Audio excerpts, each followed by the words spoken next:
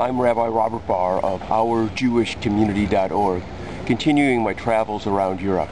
I'm in Amsterdam today, and I'm standing here on this very important site. It is what I believe the only memorial to gays and lesbians who were killed and persecuted in the past during the Holocaust, present and into the future. It's what the monument reads. There are three different triangles quite spread apart.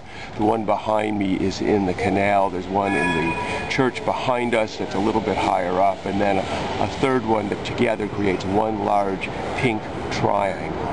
I came here today because we need to remember that gays and lesbians have been persecuted in the past. They were killed during the Holocaust. There is still prejudice that exists, and our goal is always to eradicate prejudice wherever we found it.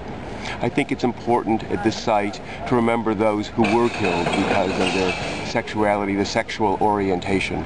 So allow me to read the memorial reading that we read at Congregation Beth Adam and at OurJewishCommunity.org.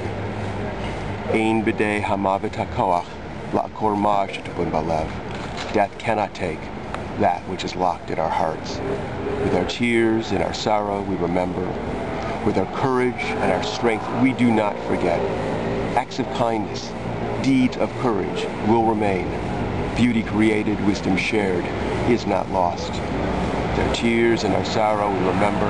Im dama'ot be'einenu be'et evleinu nishmo zecher ahuvenu. With our tears and our sorrow, we remember. Zecher tzadik livracha. May the memory of good people bless